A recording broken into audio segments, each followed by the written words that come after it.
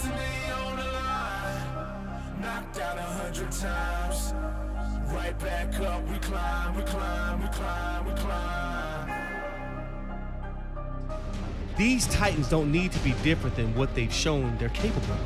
That's how we won last week. We were just us.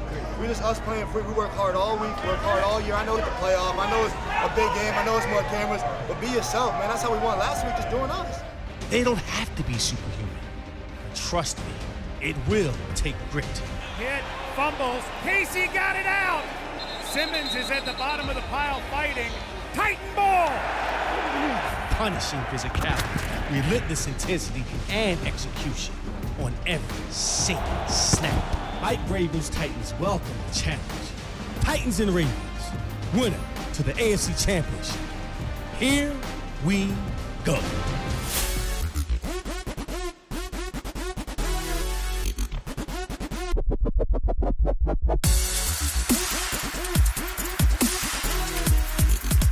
Welcome to another week of the Mike Vrabel Show. Sitting in for the head coach, Jon Robinson, because the Tennessee Titans are on their way to the AFC Championship game. The head coach is preparing, so we're talking football with the GM, and certainly we start off talking about a big win over the Baltimore Ravens, 28-12 this past weekend.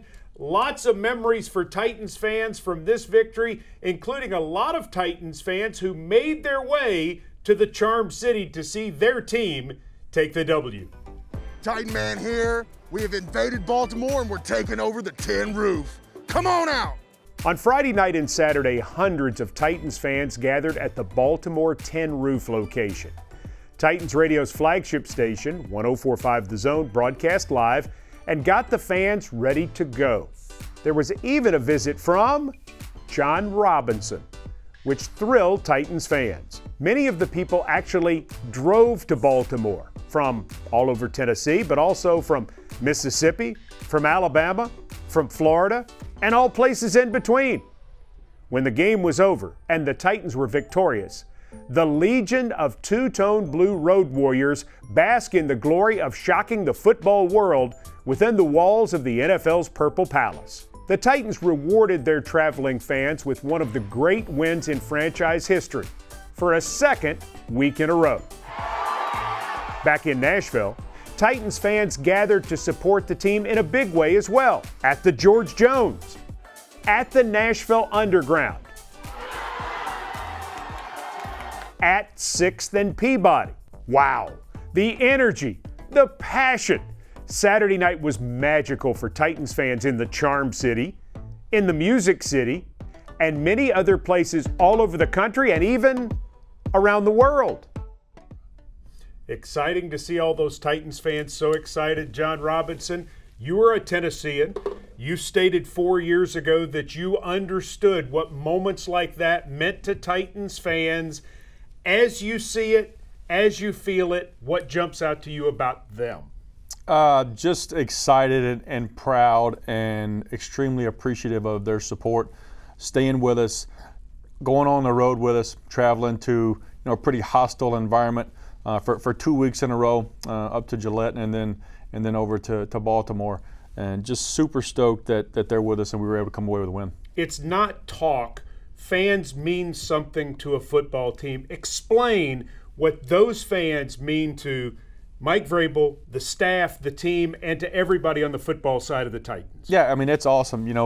After the game when we kind of had it in grasp there, when Derek was able to take a victory lap, if you will, all the Titans fans had came down in the lower bowl once the Ravens fans got out of Dodge. Just so cool, and probably the coolest moment was when we came back and we were pulling back in here to St. Thomas Sports Park at 3 in the morning. There was about 80 to 100 people out there waving flags and yelling. I got goosebumps again, and it's just so awesome. A lot of the people that we met in Baltimore and a lot of the people that you saw here are Titans season ticket members. They congregate in different ways and enjoy the experience even more. So this gives us a chance to mention you can become a Titans season ticket member. People standing by right now as we speak on a Tuesday evening, 615-565-4200 to join the parade of two-tone blue Titans fans who are enjoying this great run to the AFC Championship game. When we come back, we take a look at the 6 biggest plays from the win over the Ravens. That's next on the Mike Vrabel Show.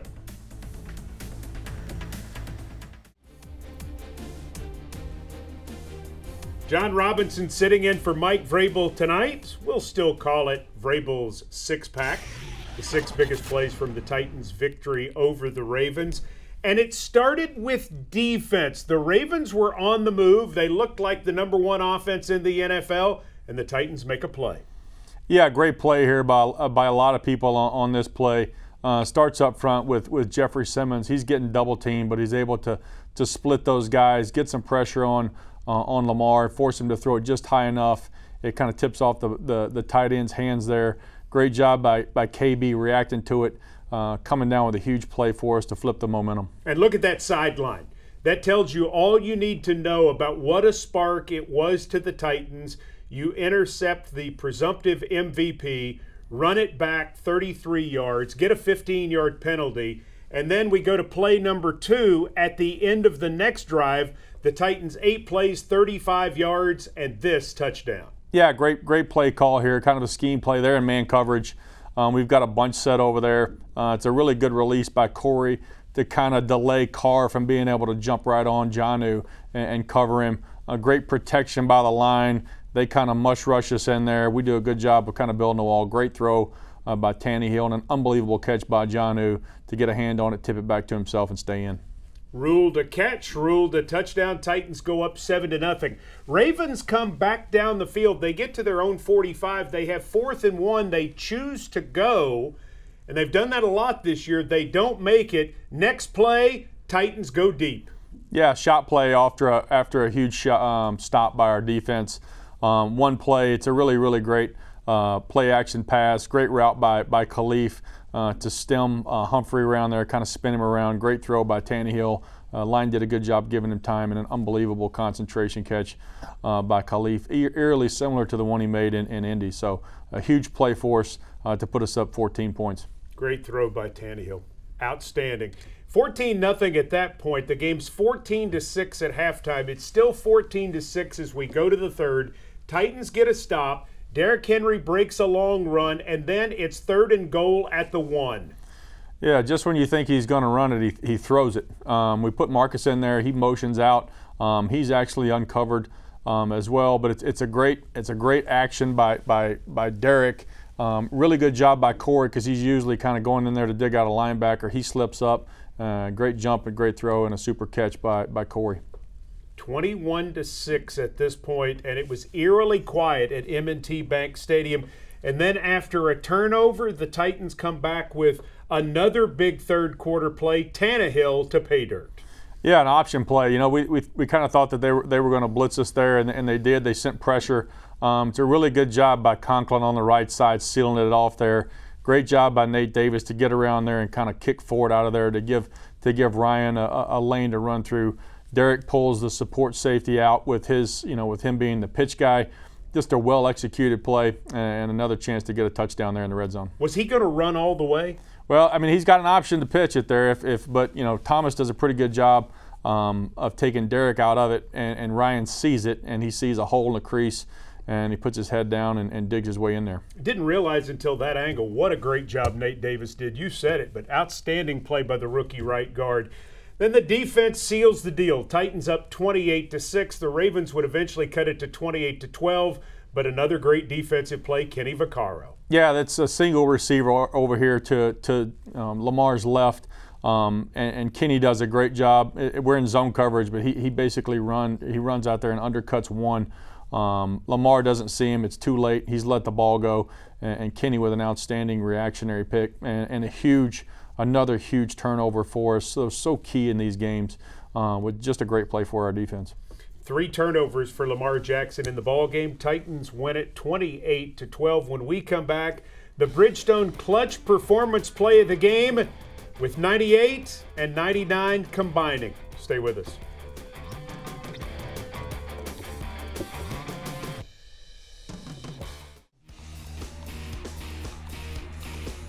Bridgestone clutch performance play of the game. Titans lead 21-6. They need a big defensive play to basically salt it away, and here comes Jarrell Casey.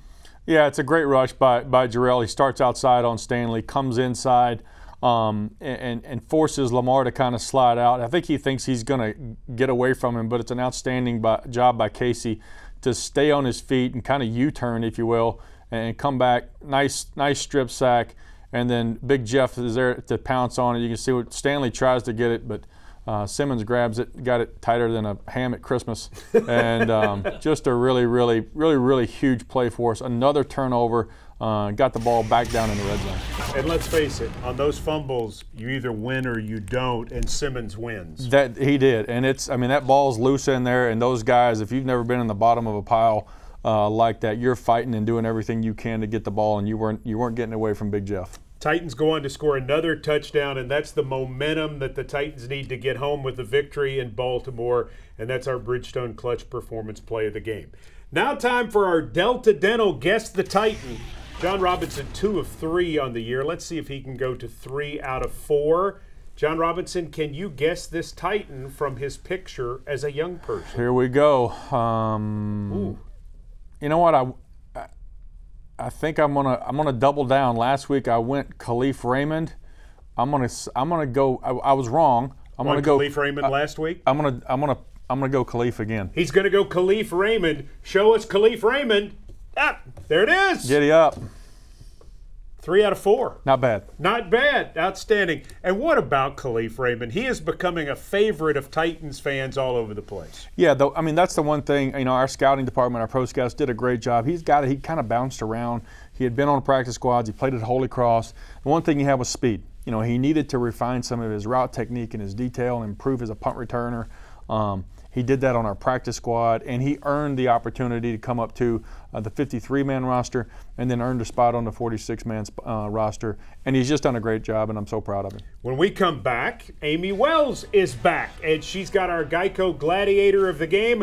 Let's talk defense with Rashaan Evans. Titans Amy and Rashaan next.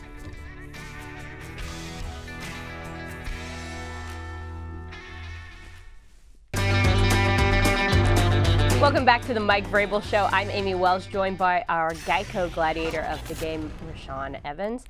Rashaan, you're getting ready to play in the AFC Championship game. Have you let yourself think about the gravity of what that game means, or can you not even go there? You really don't have a lot of time, to be honest with you. So many different things that, that are going on all at once. You know, you got media, you got, football, having to learn different schemes and all these other things. So you really don't have a lot of time, but, that's the fun part about it. You get another chance and another opportunity to be able to play on the big stage, and, it's exciting. We've seen this Titans defense in the last 2 games have goal line stands and 4th down stands and interceptions, big sacks, forced fumbles. We've seen it all. What is it about the way that this Titans defense is built that has made you so perfect for these situations? I would say it falls a lot on the chemistry, really. You got a group of guys that are willing to, play and really put the, everything on the line to be able to win a game. Just the fact that, when we get in that locker room, guys,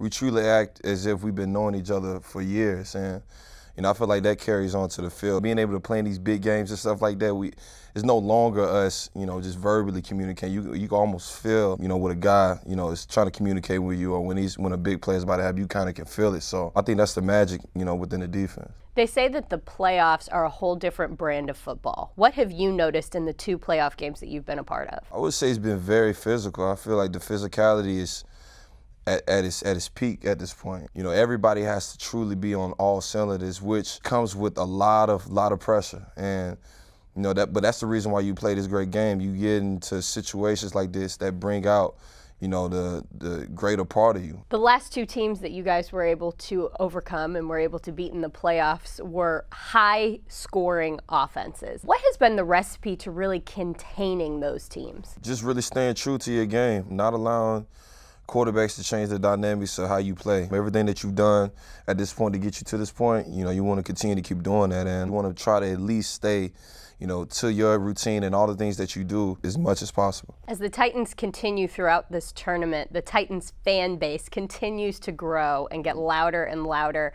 Do you guys see all of the excitement that this team is generating right now? Oh, no doubt. Even when we come back from our games, we'll fly in, drive to the facility. We see fans staying 3 o'clock, 4 o'clock in the morning, still cheering with the same energy as if the game was still going. I feel like that makes us feel really good, knowing that we got fans that are truly there for us. Going on these road games is in these hostile environments. You're going into environments where there's 100,000 plus people that are wanting you to lose. So just being able to have that to be able to come back to is an amazing feeling.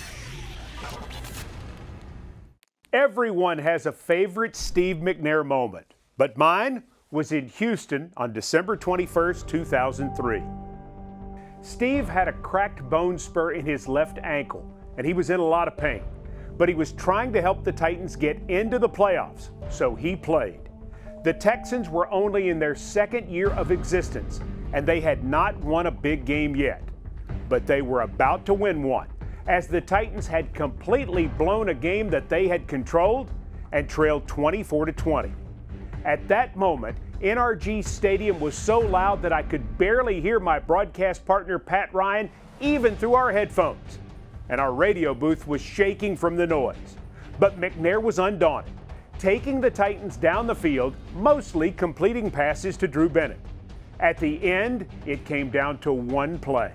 McNair has time, throws left corner for Bennett in the end zone. Touchdown! Touchdown! Titans! Bennett did it again! McNair on 4th and 10 shows why he's the man!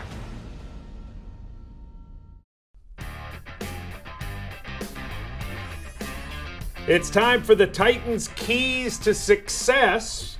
General Manager Jon Robinson sitting in for Mike Vrabel, and he knows what the team has to do if they are going to win the AFC Championship this weekend in Kansas City.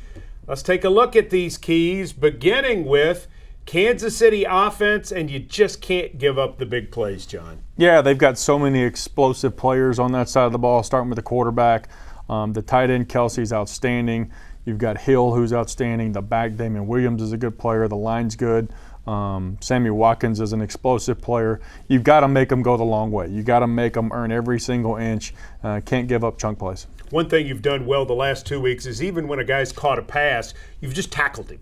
And you just live to fight another down. And that's been a key against New England and against Baltimore. Tougher this week because of their speed? Yeah, that's what it is. Those 10-yard catches can turn into 30-yard gains and become an explosive play if you don't get them on the ground. We've got to rally, we've got to swarm, and we've got to do a really, really good job of tackling. All right, let's stay with the defense right now, and let's talk about red zone defense, something the Titans have done well in the playoffs. Got to keep doing it. Yeah, we did a great job of it against Baltimore.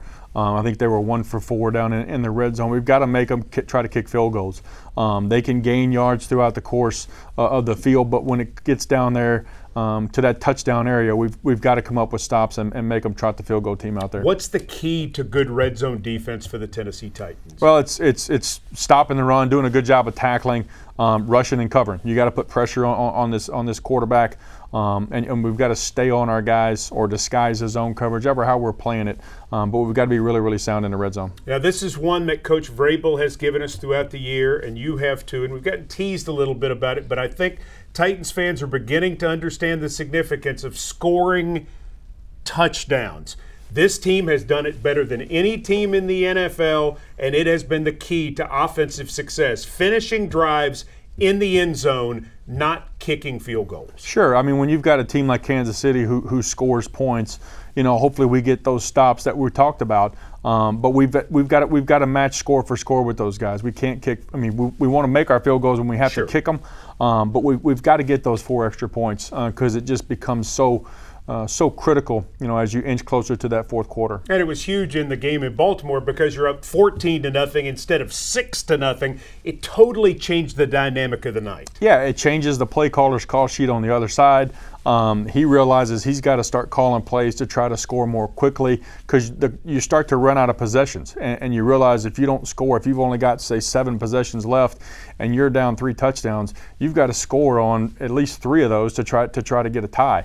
And it's just so paramount to score touchdowns down there for a lot of reasons. What's the challenge at playing in Arrowhead Stadium? Well, it's loud. I mean, they do a great job, you know, with their home stadium, making it loud. You know, you saw what they were able to do against the Texans. They were down and they rallied. It took one score, and the electricity came right back into that stadium. So we've got to do a good job of playing defense, you know, not allowing them to score and getting up on them and keeping our foot on the gas. Bottom line, just keep doing what you're doing. Find a way to have more points than they do at the end of the game, Mike. I love it. I love it. Remind you, kickoff for Sunday's game is 2:05. That's a 2:05 kickoff from Arrowhead. Titans Radio on the air on 104.5 The Zone. Noon is when we will start Titans Countdown. It's going to be a great weekend. For Jon Robinson, sitting in for Mike Vrabel, I'm Mike Keefe. Thanks for joining us, and we'll see you next time.